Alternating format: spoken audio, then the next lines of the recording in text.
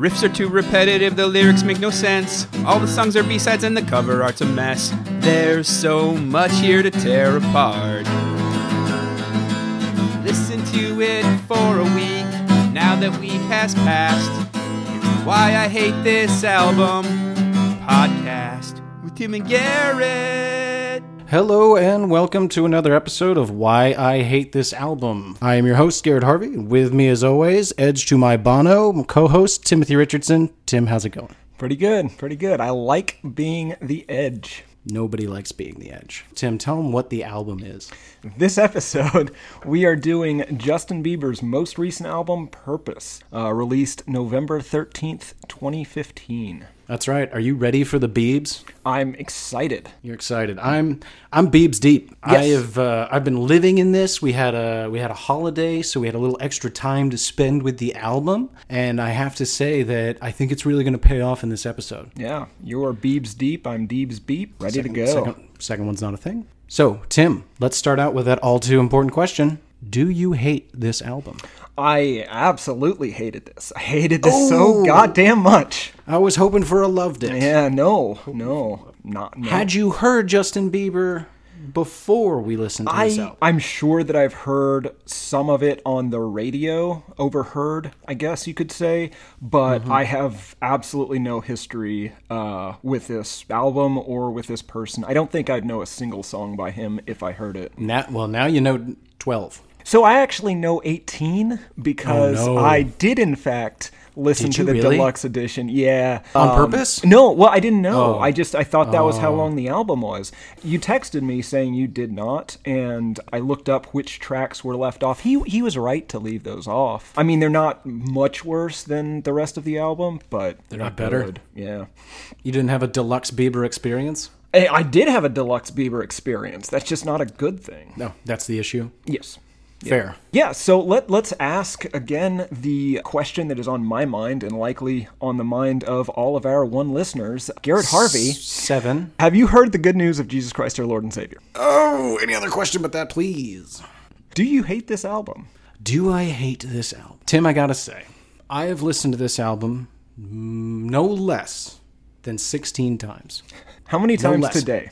4.5.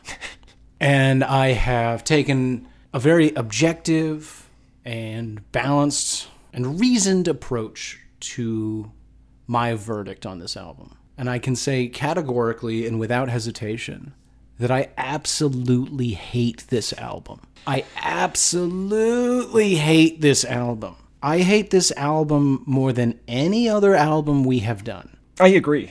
And I just want to say that I requested more time before we recorded this podcast so that I could devote enough time to perhaps understand what I was missing because I hated it so much. And I think I have some insights, but we'll get there. I want people to know that I'm not just coming at him because it's easy to trash Justin Bieber. It's not hard. He makes it fairly easy.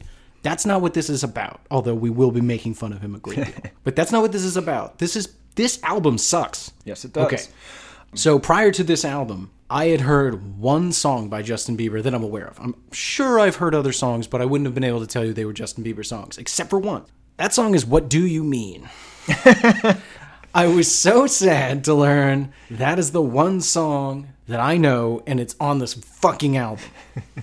I hate that song so much, and I saw not even the whole thing, I saw a clip of it 2+ years ago of him performing it live. And I assumed that it was a special arrangement. Perhaps he was doing some sort of Little Mermaid themed something. Nope. All right, sorry. General thoughts on this album. I know you hate it. Without going into too much detail, give me the reasons that brought you to the hate column. I hate this because I'm not a 12-year-old girl or a 46-year-old mother trying to like what the cool kids like. But Tim, this album came out as a transition album to transition him to an adult audience. Yeah, no, you I didn't know. feel as though I the know. adultness was shining through? No, I didn't. This album makes me want to write in some sort of corrupt UN-style unlimited veto system on our podcast choices. I hate you. This album was definitely my pick. Yeah. 100% my pick, and I stand by it. I hate Skrillex. I can say that as well. I would argue that Skrillex is among the best parts of this album. No. He's not among the worst, but no. A lot of this also sounds like at some point he was shit-talking Boys to Men, and his buddy was just like, hey, dude, it's not like you could make a Boys to Men record. And then on a bet he did, and he maybe did a good job of that. I can't really tell. He didn't. But why?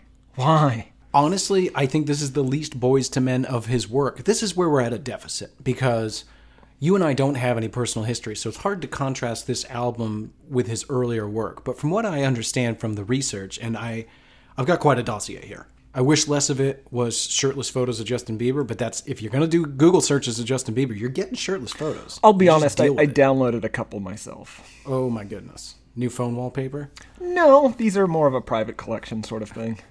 Anyway. Sorry, I lost my train of thought with your gross words. Some sort of dossier? Right. I think his earlier work was far more, what's the word? Not R&B, but just more pop, kind of like early Usher, which is not shocking since, as we all know, Usher discovered Bieber on YouTube. Nothing like a grown man reaching out to a boy on the internet to make his dreams come true. Yeah, I'm sure.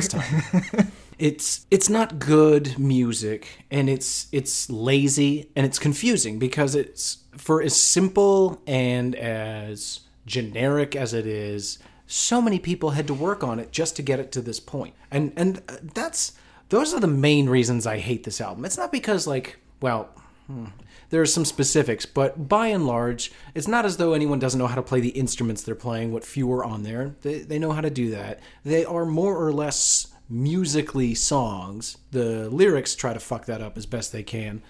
In the spoken word segments don't help. But for the amount of money that this thing made, and the number of people that worked on it, and the amount of critical praise that got heaped on it that I had to read through, this is ridiculous. This is utterly ridiculous. You and I, and if I quit my job tomorrow and dedicate the next year to creating a pop album, I think I could come close. No one's going to listen to it, and they shouldn't. That's my point. So this, I thought throughout this whole thing that it sounds perfect for our current moment in history. By that I mean, it sounds like it was made in a time of just online outrage at every little thing, because this whole thing seems engineered to avoid controversy or like a harsh reaction by just being a big old bag of nothing. Yeah. No edge whatsoever. Their goals going into the studio were to make a positive album. Right, yeah. It sounds like, you remember the days of parental advisory warnings? Sure. So this is the inverse of that. It's super Warning, safe. uplifting messages contained within. Yeah, it's like a parental advisor. Like they're actually advising for this is good for your kids. It's super safe. It sounds like it was designed or workshopped by a committee trying not to offend anyone. It seems like you hear whenever movies have just like a tacked on ending, and you find out, oh no, that was changed after a test screening. That's what this seems like. Yeah, and I think all of it largely is just meant to sort of apologize for him being a jackass. And for the previous year, which, hey, if I'm 20 and a millionaire, I'm going to do way worse shit than that guy did. But here's the thing, he's real bad at apologizing. Yeah. He just does not understand the concept. So this is similar to the Korn album we discussed. That was just shitty middle school poetry written by like an angry boy, whatever, who's getting bullied.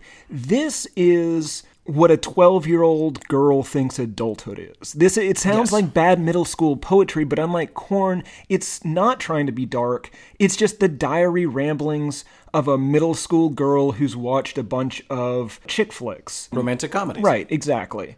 I could very easily see the exact same words coming out of Hugh Jackman's mouth in 2004, and would like to.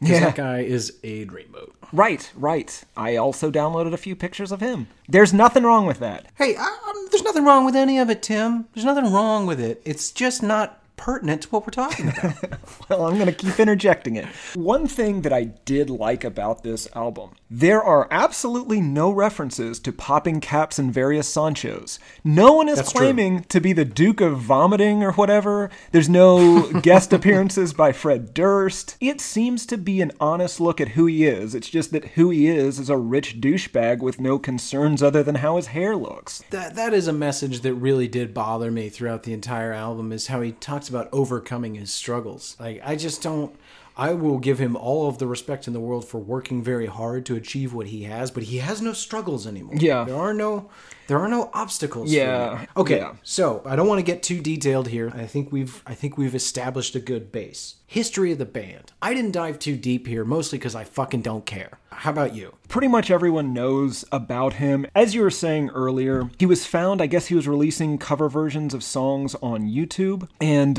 was discovered by this talent manager, Scooter Braun, who got him an audition for Usher, and I believe also maybe Justin Timberlake, but Usher said, right, that's the boy for me, and outbid him or something. I don't really know. He purchased that boy? Yeah, I assume it was some sort of weird end of Taken scenario. Just didn't have a good friend or uncle that had a particular set of skills. Yeah. So his first album was released when he was 15. Hey, Tim. Oh, God damn it. But I have a particular set of skills. You have an absolutely terrible American accent. No, chief among which is my Midwestern American accent. Yeah. So his first album, it's released when he's 15, and it went platinum a few months after it was released. And I think that goes a long way toward explaining his general jackassery and arrests, etc. I don't blame him for any of the things he's done, except for making music. But we should keep in mind, so this album was recorded when he was 21. He was a 21-year-old male, which I think is going to be very important whenever we delve into the lyrics, because that doesn't make sense. No, it is perplexing. He does not come off great. He and I had very different thoughts, concerns, goals, and objectives at 21. Now, granted, you could argue maybe his are better. He's a millionaire, and I'm not. But they all seem kind of dumb. Yeah, but how many people hate you? 12, right? Yeah, okay. Yeah. I wouldn't want to put it as a percentage of friendship, though. No, absolutely not. I'm talking base number. Yeah. I'm sure he has a lower percentage of people that know him and hate him than you do. But you've pissed a lot less people off. So there's For sure. Yeah. It's also worth noting, and you kind of touched on this earlier, this record has 27 total producers on it. So it's definitely a mixed bag of influences, and by definition was built by committee. Oh, you can hear it. Anything else, Tim, before we dive into the meatiness that is this album? No. Let's take it to the song by song. Number 1, Mark My Words. What do you think? This isn't a song. Nope. It's an intro track, but... It opens with some whine humming, because I couldn't really call it humming, because it's kind of a moan, squeak whine. Would you like to do it for us? No, that's okay. I might do it later unannounced, or at a time when you're trying to speak. Or sleep. Sometimes you do that. Oh boy. That's true. But I have been humming it incessantly, as I have most of these songs, because they are locked in my brain, like jingles. This and by men, and get stuck in my head. So I didn't know what to expect. As I mentioned, not a lot of history with this guy, so I was legitimately curious to know what the song was going to sound like, because the only one I had heard was some sort of weird Calypso Island breeze. But hey, we'll get there. I wrote almost the exact same thing for that. Of course you did. Of course you did. So when I heard it, I was like, oh, this is what a white guy doing R&B sounds like. Right. And that's basically what it is. Yeah. Not as good as a black guy doing R&B. It kind of reminded me of K-Way, and some of the songs do. Just that sort of backing kind of intro music that doesn't really go with a song. Completely agree. Small footnote for anybody super confused. That's what Tim calls Kanye West. That's also an interesting connection, though, because apparently, according to the internet, Jeebs sought him out for advice before making this, and K-Way apparently loves this song in particular, to quote him, because there's no drums. I don't know what that means. I don't either. I will say, and I've got some sweet Yeezy news later on in the song by song, this wasn't his favorite song on the album, though. Oh, no. Yeah, we'll get there, though. The lyrics are, as you said, I don't want to belabor it, but it's high school poetry at best. Yeah, this guy loves cliches. Yeah. Now, there is one silver lining to this song.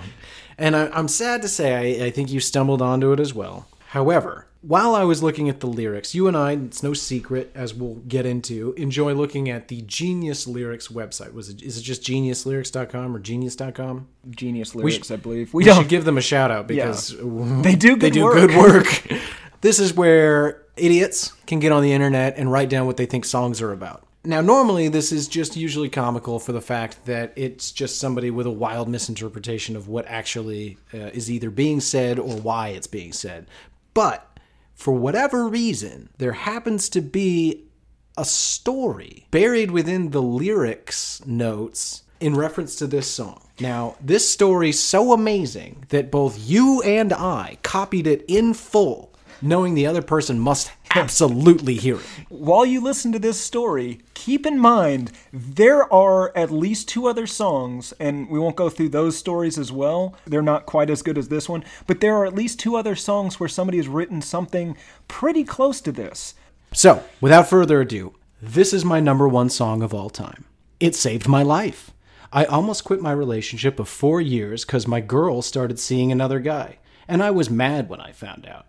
Traveled by road 2,000 kilometers to meet her and call it off. And I did call it off, even when she cried so much, telling me that she and the guy became close because he was always there to talk to, but then she swore she never had slept with that guy and that I was her first and only guy to be between her legs. Who has been through her legs? Small correction. Excuse me. She then told me all the things I had been doing, mostly not paying attention to her and not giving her my time anymore, even though she had complained to me severally. Sorry. I still left her and traveled back, feeling so hurt because she was the world to me. And then I heard this song, and it struck me so much that I played it all through the night crying. I traveled down to her next morning for another 26-hour road journey, only to knock on her door severally and no answer. Miraculously, I peeped through her window and I saw her on the floor. I broke down the door, and to my shock, she had cut her wrists and was bleeding. I carried her into my arms and I ran like death was on my tail. To cut it all short, she is fine now, and since then we have become an inseparable Siamese twins, waxing stronger every day. Thank you so much, Justin. I am forever indebted to you. God bless you. One question. At the end there, you might have heard me. Let me reread this sentence because I don't know what typo it is, but I pray it's a typo. To cut it all short, which is a weird time to begin abbreviating the story. I feel like that's the meat of it, but whatever. To cut it all short, she is fine now, and since then we have become an inseparable Siamese twins, waxing stronger every day. I think we just leave it with that, honestly. I have no questions. One more comment. That didn't happen. Come on. Well, that totally happened. That 100% happened. That's somebody's life you're mocking. Yes, it is. All right. I was sad I couldn't make it through without laughing. I'm not. Number 2. I'll show Number you. 2. So this, I believe the second line of this song is, let's get to the good part and past all the nonsense. I agree, Yes. but when will that happen? I believe that was in reference to banging. Oh. So, not while listening to this. Okay, I took that as some sort of meta commentary. So this was the first song where I started to notice that he suffers from John Mayer disease. He needs to clear his throat and sing with his big boy voice. Everything is a whine or a whisper. It's a clear your goddamn throat. Do it. Now, we're only on song 2. So, as you can imagine, I just want to keep in the back of everyone's mind how much that rage is growing with every single whispered song. It's produced by Skrillex, which makes sense because it's all excessive drum machine, this background like synthesizer, chirping. That's pretty oppressive. Honestly, the song made more sense to me when I tried to picture 4 other boys also singing with him. It's almost like a solo boy band. Like he's a boy that's lost his band, Tim. So you want more boys, is what you're saying. I don't want more boys, Tim. I just need think more boys. I don't need. That's not what. It's about J. Biebs and his need for boys. He needs at least 3 more boys. Okay, let me ask you this. Mm-hmm.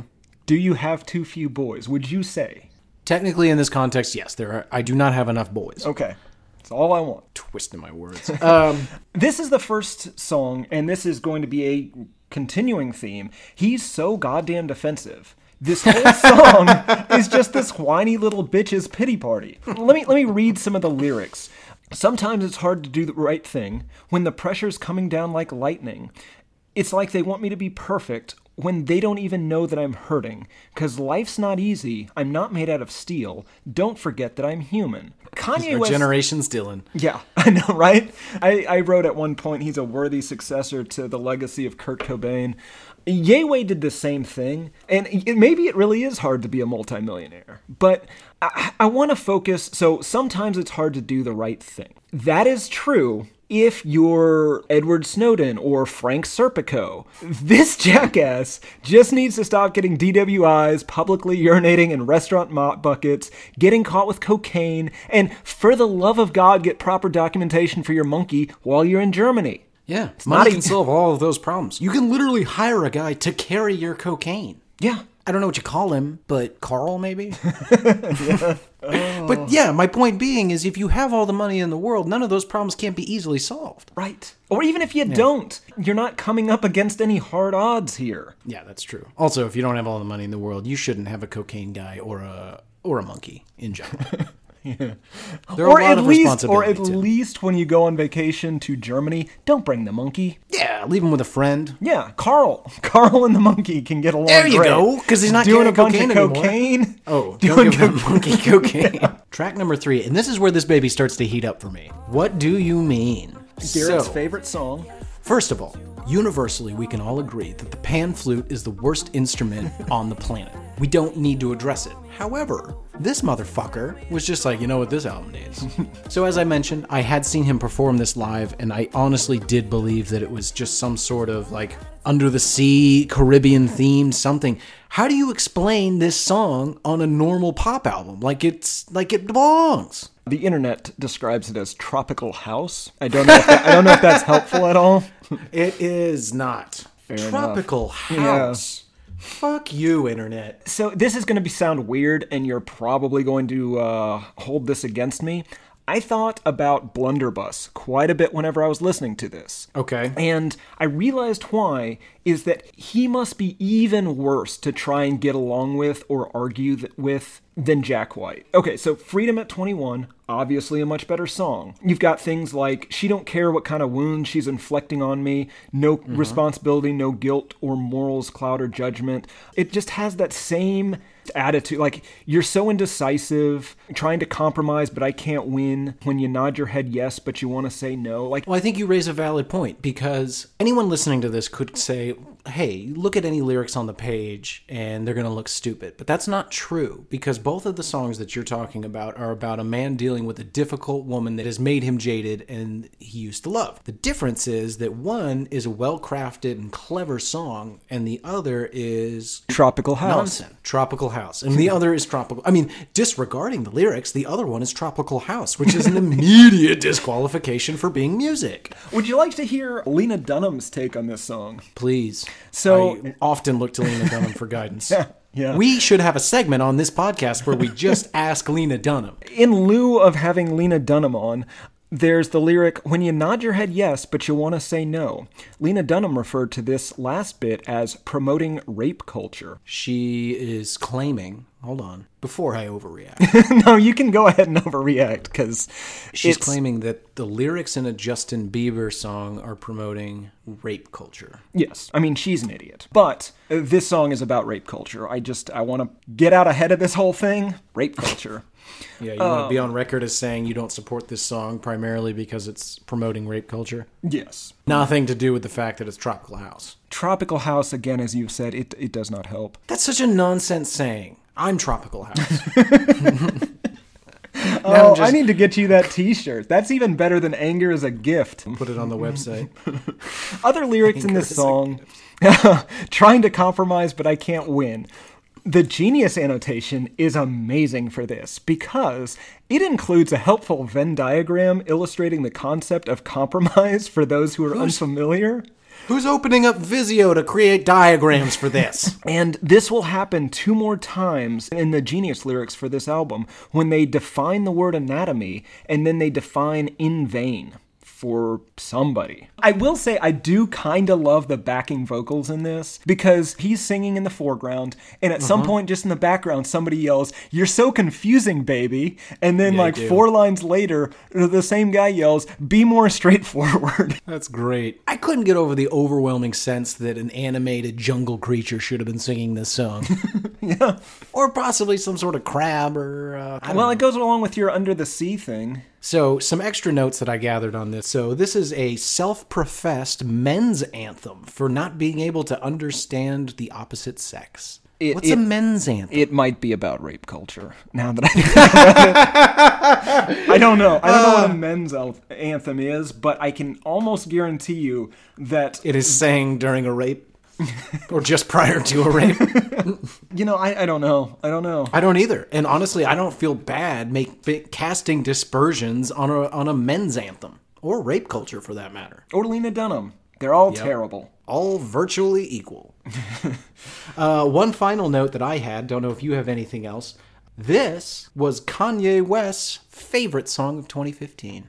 So if you found yourself in the insufferable position of being trapped in a car with Kanye, prepare to slit your wrist, folks, because guess what he's listening to?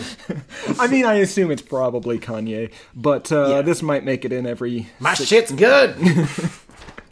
Although I will say, I don't know if I ever said this on the podcast, Kanye West actually has one of the funniest quotes I've ever heard. I'll give a very abbreviated version. Back when the Chappelle Show was on, Kanye got invited to go see some early cuts of the show for season whatever. And he's there with one of the musical guests. Somebody calls him on his phone. He steps away about 3 feet, and he explains to the other guy on the phone that he's actually getting to see a rough cut of the next season of the Chappelle Show. And then there's silence as the other person responds, and he goes, "'Cause I'm dope, and I do dope shit." And then he just hung up the phone. Good for him. Good for him. That's pretty funny. Yeah. That's pretty goddamn funny. Now, this was Kanye West 15 years ago, so I have to assume fame, money, and mental illness had not taken their full effect yet. So he's probably a lot different then. Probably kind of fun. Sounds fun. Ready to move on? Yeah. Number 4. Sorry. My very first note was, oh good, more whisper singing, which is definitely what I would call this. Yeah. So this is for me, this is the linchpin of this album. This holds all the self-involved bullshit on this garbage album just all together. It's made all the worse by the fact that there's clearly a dude playing a keyboard, but he's got the keyboard set to the horn setting. So that's good. Yeah. That's always improved a song, thus furthering the under the sea motif. Like, I felt as though a toucan should sing this song. I don't understand how he's lacking this much self-awareness. I mean, this literally includes the phrase, "You gotta go and get angry at all of my honesty." I'm trying to give him a pass because he is a pop star, right? Okay? So they don't write their own songs. However, if you go and you look, he's got credits on most of these songs. He signed off on this. Yeah, even if he didn't and guys, write it, he's not 15. He's not 17. He's 20. Even if he didn't write this, he agreed to it. He signed off on it. Maybe he's laughing right now. Maybe Justin Bieber's sitting in a hot tub filled with money and blowjobs and just listening to this going, "You stupid assholes, who gives a shit?" Maybe. I don't think so, though. I think he's really proud of this work. Yeah, I do, too. He's grown as an artist. There's also, I'll go, and then you go. You go out and spill the truth. Can't we both say the words and forget this? The genius annotation for this. One hallmark of a sincere apology is admitting your fault without expecting the other person to do the same or make an apology in return. This is not an example of such. He does say sorry 20 times in the song. Do you have anything else for sorry? No. Song number 5, Love Yourself. Based on the context it's used in the song, I assume love yourself or go love yourself means go fuck yourself. Yeah, has to. Yeah, this is the one you mentioned was written by Ed Sheeran, and stay tuned for a future episode. And I enjoyed this in a way because it was a break from all the Skrillex obnoxiousness, but it's kind of got this stripped back music. There's this understated guitar and then Chuck Mangione horn solo. But even with just that, it still somehow manages to sound way overproduced. That's hilarious. That's exactly what I got here. Literally what I wrote, Tim. Despite a sparse production, they still managed to make it sound like a giant noise bomb. Also, this does bring back the hum moaning, the moan singing, the whine humming, the wumming. I'm sorry. I'm gonna clip that out, and that's the new noise it makes whenever you text me. Just I'm sorry. Okay, so this is actually the song where I made the revelation. This album, I believe, would sound completely acceptable, still not interesting to me by any stretch, but at least acceptable if it was sung by a 1990s female pop star. It would sound better. I'll give you that. It would sound way better. It would just sound more appropriate for that. Yeah, it would just, my brain wouldn't be constantly trying to reconcile why a 20-year-old man sang these things. Tim, maybe we need a war. Like, what's... I agree. We need a new war, or possibly some sort of disease, plague, something to cull the population, man. Just, I mean, maybe those songs will start singing about some real strife. Oh, that's what you meant. Yes. Yeah. What were you talking about? I was talking about, I was talking about if you've got something, a war, we could have like protest songs or something. Nothing weird. Mm-hmm. Track 6. This song, Company, this song is notable for the fact that I wrote nothing. I listened to this probably 11 times, could not think of a thing to write for this, so I will let you take it. This song is about keeping each other company. Mm-hmm. They mention it repeatedly. This song sounded the most like what I was expecting to hear from a Justin Bieber song.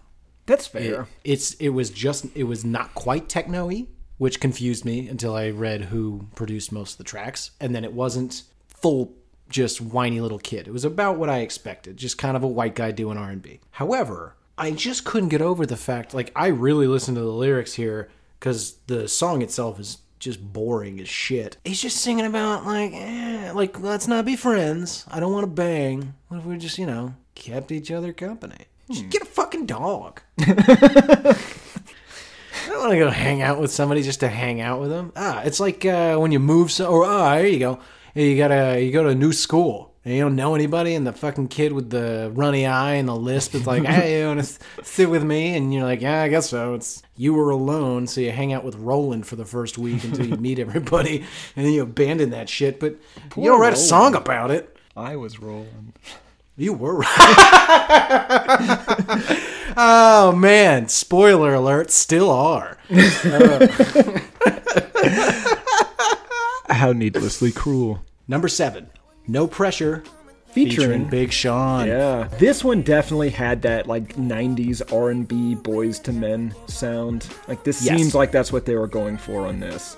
It was also produced by somebody named Pooh Bear, but spelled like feces, not Winnie the Pooh. Right. So I wonder, is that a bear made of poo? Or is that just a bear that makes a lot of poo? Maybe it's just a bear that likes poo. Yeah, that could be. Maybe he can't spell for shit. All good thoughts.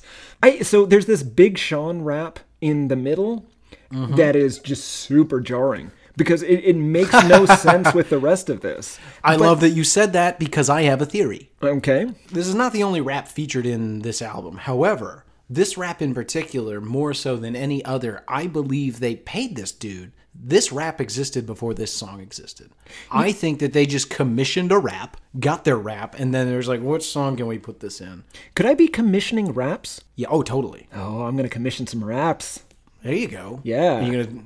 Now you can just commission some sick beats? Well, I've already gotten some headway on that front. I think that it would have made more sense thinking about their two vocal styles if he was the lead for this song and then the whole thing was just Jibu doing backing vocals. That would make sense to me. Yeah, I enjoyed the rapping way more than the other parts. Yeah. Well, that's kind of a running theme. For the most part, I liked the guest singers quite a bit more than this asshole. Yeah, definitely. Also, I liked that Big Sean made Street Fighter references about friendship, Ryu and Ken being good buddies. Yeah. There's also... I thought they said they'd been fighting more like Ryu and Ken. I believe... I looked up who those two characters were, and whatever. Doesn't matter. What do you mean you looked up? You didn't play Street Fighter 2 as a kid? I don't know the characters. Hadouken. Really? No, I mean, I know Uppercut. That. Okay. Really? Nothing? Okay. No. That's fine. Just a small window into your weird Childhood. There's also the line, thought you were in it for the paper. The Yes. genius annotation led me to a website called Celebrity Net Worth, which bills itself as the website future billionaires read every day. Can't imagine that's true. But this is the most depressing thing. He's worth at least $265 million and is earning approximately $80 million a year. Yeah, now I will say that website's notoriously way off. Oh. However, all of those numbers would not surprise me in the least. Yes. I did also learn, though, after almost slitting my wrist reading those, I am an inch taller than he is. So, Hey, you got that going for you. yeah. You shouldn't feel threatened by Justin Bieber. Oh, I feel so threatened by his giant pile of money. On to 8 No Sense featuring Travis Scott. I love that there's a rapper out there with the stage name Travis Scott. Yeah, that's pretty amazing. How's that a stage name? That's it's just a just- guy's name. I absolutely just hate the vocal effects and delivery on the "it don't make no sense unless I'm doing it with you" at the beginning of this. Well, if you don't like it, don't worry, because they only repeat it 100,000 times. Yeah, this is yet another one of those parts of the album that get trapped into my head, and I wish you hadn't even brought it up. So there are 2 things about this song that I really like. The first thing is I thought that his falsetto is crazy good. I am here to give this man credit where I can. And he sings falsetto on here. And this track, I know he does it on other songs, but this track above all, for whatever reason, I was just like, good God, man. How's that possible? I assume he just has never smoked. And like no dairy. The other thing that I like about this is there's a line, and you know me, I don't pay nearly as close attention to the lyrics as you do, but there is a line that literally is, I mean that so literally. What? Best song lyric ever? Yeah, I mean wrote that so down as well. literally. I wish I could even remember how he sings it, because what? Yeah, we get it, man. And there's these lots of terrible lyrics, and this one really sounds like it was written by a middle school girl, and not a particularly bright one. Oh, my heart's a vacant house. When you're gone away, it's so empty. Been around a million stars. None of them shine brighter than you. The sky be so dark without you. Ugh, 21-year-old male wrote that. Well, to be fair, he might have been 20 when he wrote it. One that bills himself as a bad boy. Well, I think this was his attempt to clean up that bad boy rep. That's fair. That's fair. Yeah, I don't... After listening to this, I do not consider him a bad boy any longer. No, but he's got all those Christian tattoos, so that's something. Oh, we'll get to that. What did you think about the malfunctioning, skipping robots arguing throughout this? Thought you would... I didn't mind it. I didn't mind it. Okay. I totally picked up on it. You know me, I love a good bleep and blorp, but Yeah. when taken against the context of the rest of the album, I was looking for anything to hold on to, and I've listened to this entire album without listening to any of the words and focusing solely on the music, and I still hate it. So Yeah, well, you're just not a fan of Tropical House, I guess. I am Tropical House. You are Tropical House. Oh. I'm just picturing Hugh Laurie in a Hawaiian shirt. Anyway. Moving on. Song number 9, The Feeling, featuring Halsey. This song... I didn't even know what a Halsey was. Do you now? I do. Okay. Would you like to enlighten the rest of us? She's a lady singer. No. That's far more boring than I was assuming. I'm notorious for thinking you're beautiful instead of hollow. What the hell does that mean, and why notorious? I don't think he knows what notorious means. Clearly not. This was the song where I was just like, oh yeah, I really enjoy this much more when a lady's singing the words. Yeah, I honestly didn't mind her. Yeah. I mean, she's very good at singing. Yeah. It's not really anything I want to hear, but she's good at it. Yeah. Good I mean, for her. again, though, Justin Bieber, for all the things I clearly hate about him, he's not a bad musician or singer. Like, I believe he is capable of making good music. I don't think he will ever make good music. Yeah, I don't know that I have much else for this. Yeah. This song sort of feels like a Halsey song, and there's some Bieber on it. Now we move on to something really worth sinking our teeth into. Track 10, Life is Worth Living. So, I kind of liked the piano intro to begin with. I was genuinely hoping for a decent song. Sure. And then the piano's very good. And he ruins it real quick. This was another incredibly sparse production, and I will at least say that it doesn't sound junked up. From the best I could tell, all I really heard was the piano and him double-tracked a couple times. I don't think that I heard much else of anything. However, when he's singing, / whispering and whining, whisper whining. There's no way to combine those, Tim. Nope. The only thing I could really think of was like this reconfirmed for me. I was like, oh, this should be like Christina Aguilera's at home somewhere, just like, God damn it, like they used to give me those songs. Yeah. I want a hit album again. Instead, she's just stuck in that rotating chair on The Voice. I wrote, somebody should tell him that Touched by an Angel is off the air now, and it's no longer actively looking for songs to play over the closing credits. And I'm glad you said Touched by an Angel, because this guy's got so many weird references to angels. I didn't realize that this is sort of a secret Christian album until this song, and it gets worse later. Something I noticed with the lyrics, if you look at them, over and over, he says, life is worth living. And life is worth living, life is worth living. Then he finishes, though, with life is worth living again. What changed? Well, right, so that's the thing. It doesn't sound like it's an anthem against suicide. It sounds like this guy's gotten over some shit, and you and I, life might not be worth living yet. He never lets us in on why it's worth living again. Right, Is it personal to him? I don't know. I'm happy that he was able to, briefly find his way out of his Scrooge McDuck money bin to let us know that his life is now worth living again. That's kind of the whole thing, that, this is a getting over a breakup kind of album, but I have a hard time feeling sorry for him. Maybe I'm not a very empathetic person. Well, you're not, but you're also not wrong. It is very difficult to feel bad for a multimillionaire with nothing but the rest of his life ahead of him. Life is worth living again. When was it not, dude? Before he had $250 million, I think. That time his completely chromed Corvette showed up 2 days late. He's got the line, only God can judge me, my reputation's on the line, I'm working on a better me. I have to assume whenever he's 35, he's going to look back on this and just be like, jeez. Oh yeah, this has a real short shelf life. I'm guessing if he's even remotely self-aware, by 25, he's basically going to pull a Cosby and try to purchase every fucking copy of that and burn it, because it's super embarrassing. Did you say pull a Cosby? Because that's not what pulling a Cosby is. Oh, right. I forgot. He redefined it. Well, what I was referencing is when he bought the rights to the Little Rascals because it was racist. He didn't want anyone to see the old ones. He is not going to drug and rape a series of women unbeknownst to them and then pay them off privately so that they don't ruin his career. That I know of. Yeah, at least not because of this song. Right. But to quote Norm Macdonald, there's no road so straight that it doesn't contain a few bends. Jesus, you never know. Hope this isn't why life is worth living again. Oh my God. You know what? I feel dirty. Can we move on? No, I've got one more genius annotation. Of course you do. Please. They tried to crucify me. Again, Justin Bieber mentions how people tried to bring him down for years. Bieber's use of the word crucify is remarkable, as it's most definitely a reference to the crucifixion of Jesus. Remarkable? Yes, it's remarkable. That's all. Also, what does he mean by bring him down? I think it's because everyone hated him and yelled at him for peeing in the publicly, and the DWI and the cocaine and the monkey thing. Those things. Let me ask you an honest question. Mm-hmm. Do you care about any of those things? I don't. Yeah, me neither. I'm much more offended by his music. Right, because that affects me. Yeah, and I wouldn't be offended at all had you not been kind of a dick and recommended this. So, I will say I don't like to see somebody not adhering to safe monkey care. That does kind of bother me.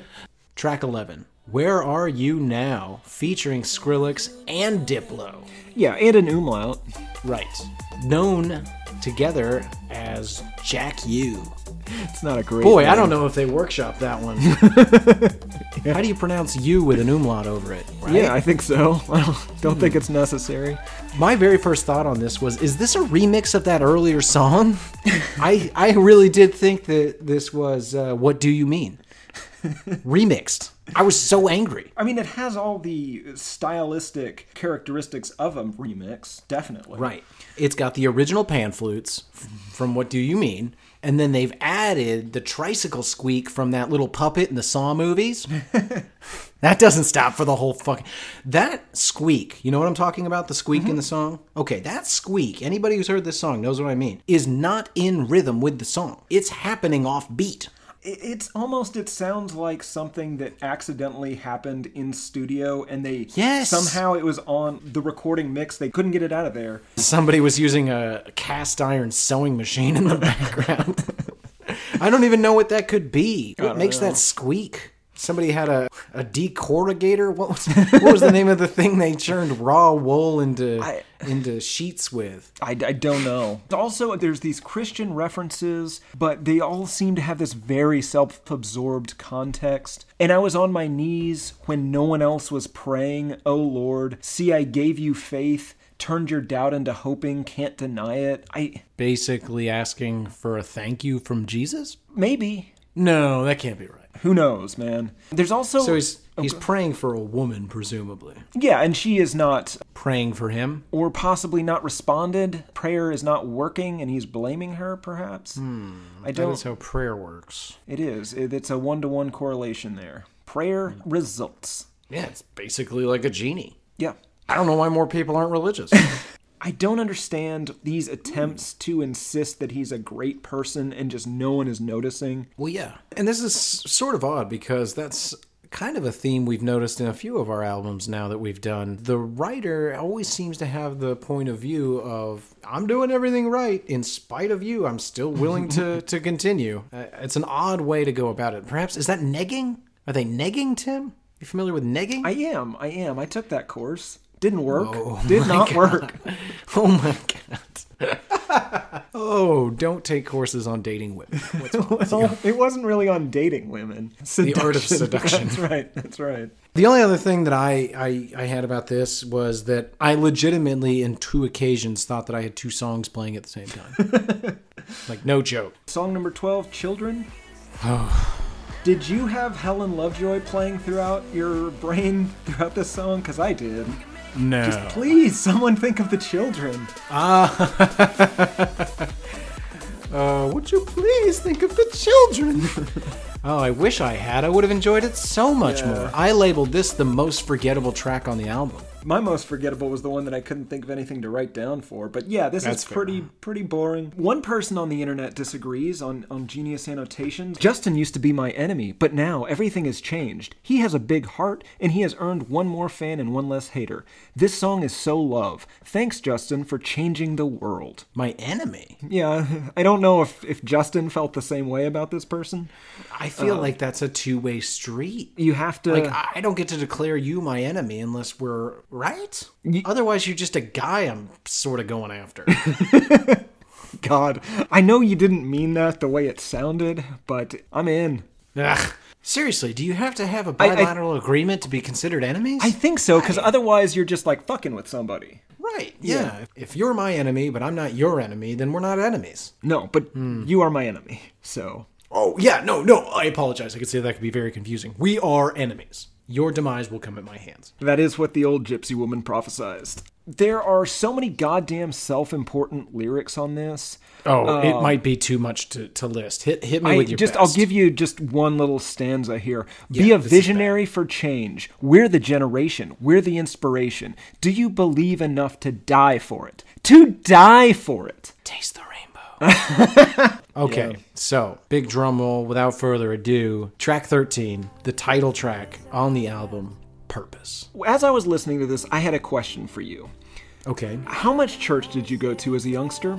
A good amount. Okay. I'm no stranger. Okay. Are you familiar with, a lot of churches have something that's like the contemporary music service? It's the one where they don't sing hymns, they have the hip music for the kids. Usually some sort of youth director, a guitar, tambourine, something like that. Yes, whatever. This is that song. I thought by this point, for me, like I said, it's the end of the album. One of the first things that I was struck with is like, this guy fucking just whines. We're 13 songs in. Get over it. Yeah, it's just, again, it doesn't seem like something that a 21-year-old male should be writing. And I want to defend him here. He might have been 20. Nope. You grew a lot between 20 and 21, apparently. Yes. This might be my favorite song, and it has to do with the last minute or so. The spoken word outro? Correct. First of all, if you don't know what I'm talking about, he descends into a spoken word outro. I was embarrassed for him. But here's the best part. and I promise you this is there. So if you didn't notice, go back. With 19 seconds left on the song, somebody laughs. Yeah. You hear somebody go, somebody laughed on that track, because what he's saying is stupid. It is vapid, and one of his good friends in the room literally couldn't keep it in and just went, Yeah. give it a listen. He uses the word grace in here at least once, and I thought that's what grown man uses the word grace? Well, whenever you're writing a song for a contemporary church service, that's all fair. of them. Oh, fair enough. Anything on More on Purpose? No. My God. I'm going to skip the next 5 tracks that I listened to. In one sentence or less, sum up the remaining 5 tracks of the deluxe edition of Justin Bieber's Purpose. I love that you've been listening to the deluxe version. Yeah. That has to be like an extra 20 minutes. It was More. It was pretty long, yeah. Your album was a third longer than my album. You got 33% more beebs. Yeah. Man, I'll leave I thought you with I was this. beeb deep. I'll leave you with this. The worst advice I've heard on an album so far featured on this show. All you gotta do is listen to your deepest feelings. They don't ever lie. That's not true. No. Don't listen to your feelings. No, they always lie. Well, that's it. Yeah. We are through this album. And I couldn't be more excited because I'm sure after hearing just how terrible this album is, we want to know how horribly this album failed commercially, right? Yeah, and I almost want to skip this because I might stroke out talking about this. It's amazing. Yeah. Hit us with some numbers, Tim. So it debuted at number 1 and spent 105 weeks on the Billboard charts. Yep. It is 3 times platinum in the U.S. alone. It has sold 2,060,000 albums in the U.S. to date. It has sold 5,085,000 albums worldwide, which puts that in the neighborhood of, say, Tupac, Soundgarden, Super Unknown, Paul Simon, Graceland, Nirvana, both In Utero and Unplugged, bunch of Metallica albums, Meet the Beatles, Revolver, and Dylan's greatest hits. Jesus. Based on sales, it is as good as all of those. Well, yeah. And in case you're wondering, this is his 5th million album selling album. So he set a record with this album and knocked the Beatles out of first place for this. Whenever this came out, he had 17 songs in the Billboard Top 100 simultaneously. Holy shit. Yeah, 17% of the chart was this asshole. He had 3 songs in the top 5 simultaneously on the Billboard Top 100. Jesus Christ. The Beatles at one point, April 1964, had all 5 spots. But 3 of the top 5 songs on the radio are this guy. That just goes to show you, if there was a revolution, we will be outnumbered. I don't know that the revolution is going to divide along liking Bieber or not. Well, no, it's not going to be like it's not going to be the Bieber wars. Okay. That's not the litmus test. I mean, you just rattled off some crazy numbers. On the charts for 106 weeks. In 2015, December 2015, it surpassed the million mark in U.S. sales, becoming his 5th million selling. That's not interesting. The part that's interesting is that the album was the 3rd best-selling album in 2015. Not that crazy, except for the fact that it came out in November. Made more interesting, 3rd most selling album in 2015, only in there for 2 months. It was the 11th most popular album in 2016. Whoa. Yeah, talk about staying power. Yeah. It sold 1 million copies in 2016. Life is worth living again, man. There it is. God, I've been waiting for that for a long time. Oh, it's just running through my head. Okay, so... And it will for years to come. Yes. This was wildly popular. This album could not have done better. And in an era where people don't buy physical copies of anything, you couldn't keep it on the shelves. People bought the shit out of this album. I don't get it. I don't get it at all. And it makes me angry. So, it made a bunch of money. Idiots liked it. You and I hated it. What do the critics say? So, critics seem fairly positive across the board. You sure do. And they do. It's confusing, baffling even. That, I mean, I wouldn't say it's critically acclaimed, but it is well liked. By no means, yes, it is well thought of. Yeah, and again, everyone seems to have bought into he's turned a corner. He's making adult music now. And what part of that was adult? I don't know. I don't know. The calypso, the steel drum. Tropical House is for adults only. Yeah, it did really well. So I only wrote down one review. It's a very short one. And the reason I wrote it down was this is a positive review. 5 stars, 5 out of 5 stars by Kenneth Partridge of Billboard magazine.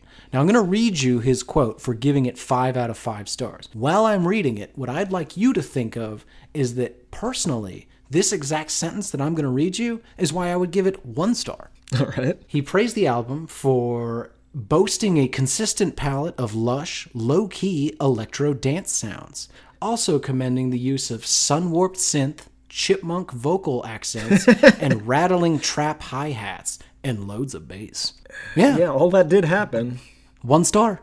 He went with 5. I think he sneezed. Had a bit of a sneeze when he was clicking on the 1 versus 5. Accidentally gave her 5. Happens to us. To us. I ended up on a very peculiar website once with a similar incident. Doesn't matter. Lots Details of shirtless babes. Anyway. I have quite a few reviews from Amazon, from the people, All right. the masses. So as we shift from the critics, let's find out what the people thought. People bought the shit out of this album, Tim. What are they saying about it? So first of all, 88% rated it either 4 or 5 stars. Here's a 5-star review that may or may not be a joke. I'll let you decide for yourself. Good punk music. Wait.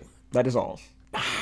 It's probably a joke. Unclear. Okay, here's another 5 out of 5 with the headline, Love, Love, Love. Justin, what can I say? You nailed it in a big way. I listen, and I listen to this CD. Voice like silk, oozes sensuality. Also, a couple of very mellow and sad songs. Thank you for such a beautiful list of songs. I like how it's like they're writing a letter. Yeah. Dear Justin. Yeah. Like he's online reading his Amazon reviews. I mean, maybe he is. Yeah. Like he's going to reply. Yeah. Dear Buckfutter 47. Yeah. Last 5 out of 5 review here. And again, I don't know if this is a joke or not. My parrot dances his feather... Excuse me, let me start over.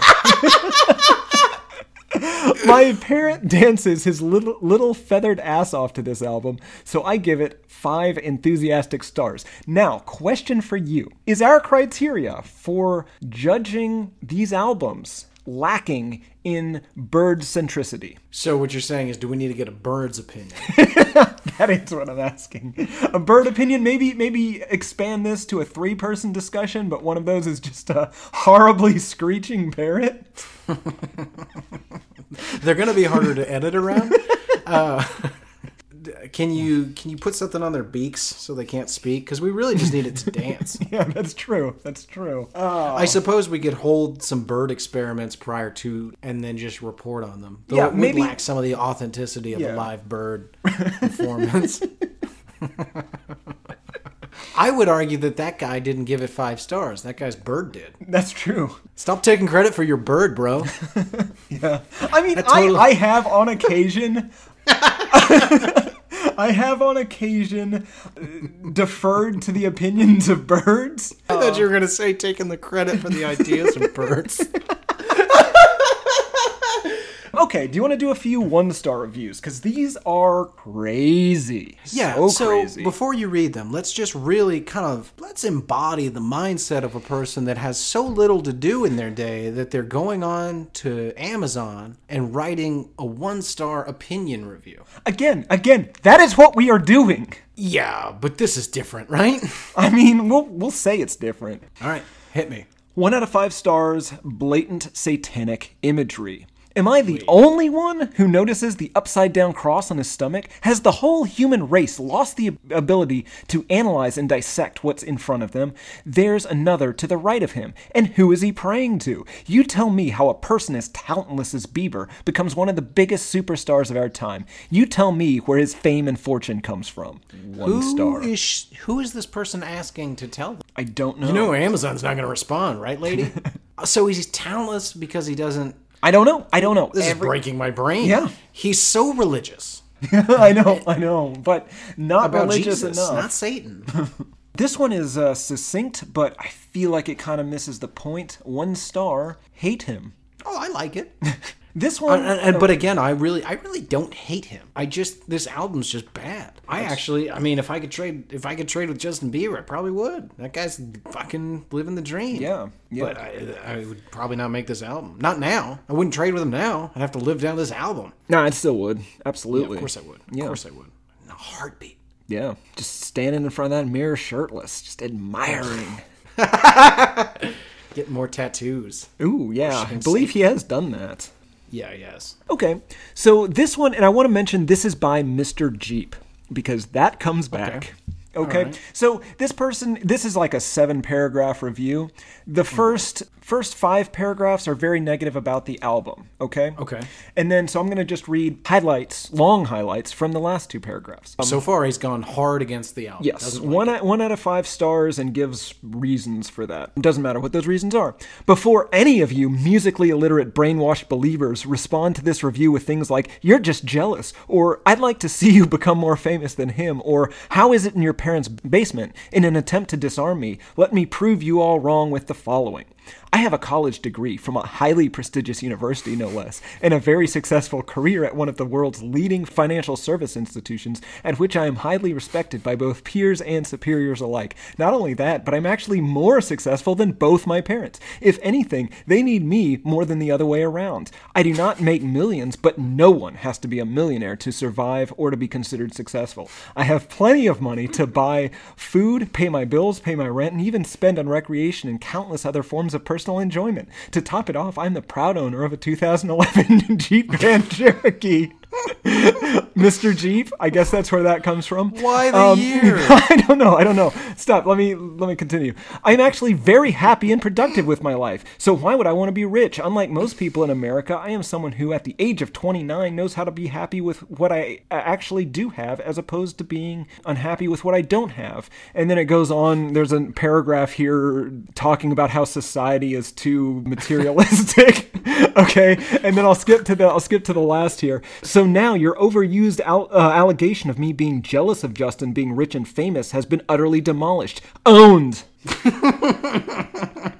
I feel owned. Yeah. That guy is just screaming into nowhere. Yeah. He's so angry and so vehement that you understand how calm and adjusted he is. Yeah.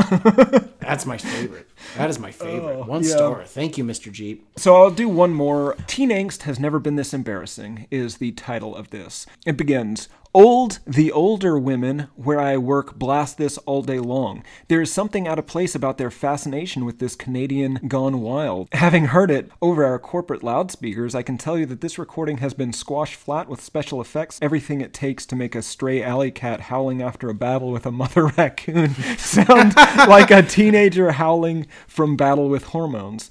It's not as bad as, say, Lil Wayne, but then I get why Lil Wayne does what he does. Bieber, on the hand, seems to be a wannabe in so many ways. He's quickly becoming Miley Cyrus. Really, son? Is that who you want to be now? First Usher, then Snoop Dogg, and now Miley? And what's with the upside-down crucifix on his little tummy and all that Illuminati symbols? Is he the next wannabe leap Beyonce? I don't know how whatever. Wait, what? Is he the next wannabe leap Beyonce? Well, at least she puts out good urban music, not this prepubescent caterwauling stuff that apparently attracts postmenopausal women like flies to a dung heap. I love this guy. I'm a little alarmed by the urban music comment, but hold on. This is a waste of your money, ladies. I suggest you try some Otis Redding instead. That's a weirdly specific recommend, right? Yeah, I mean, it's a great recommend. This guy knows his music, but he also needs to seek professional help. Yeah. He's super mad at somebody. Yeah. Now, to be fair, if he does in fact work somewhere where fat old ladies play this music all day, every day over the loudspeaker, they are just itching for an incident. Okay, Tim, we've been through it. We've been in it. We've been out of it. We've been over it. It was in you for a second. I still hate it and want to stop talking about it. Yeah, that's kind of where I sit. I really hate it. I'll be curious to see what happens, because I think that he is still in his little boy phase. There's still a very good chance this guy turns into an ugly duckling, and that could be really funny. Yeah. That's kind of the only silver lining we got here. Yeah, and, we'll be back whenever he releases his next album, because I'm sure that's going to be terrible. Yeah, you better believe that's happening. Okay, I hate it, you hate it, we hate it. This has been Why I Hate This Album. I am your host, Garrett Harvey. Tim Richardson. The riffs are too repetitive, the lyrics make no sense. All the songs are B-sides and the cover art's a mess. There's so much here to tear apart. Listen to it for a week, now that week has passed. Here's why I hate this album. Podcast with Tim and Garrett.